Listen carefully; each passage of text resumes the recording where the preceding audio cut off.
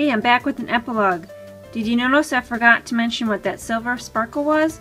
It's our silver Dazzling Details.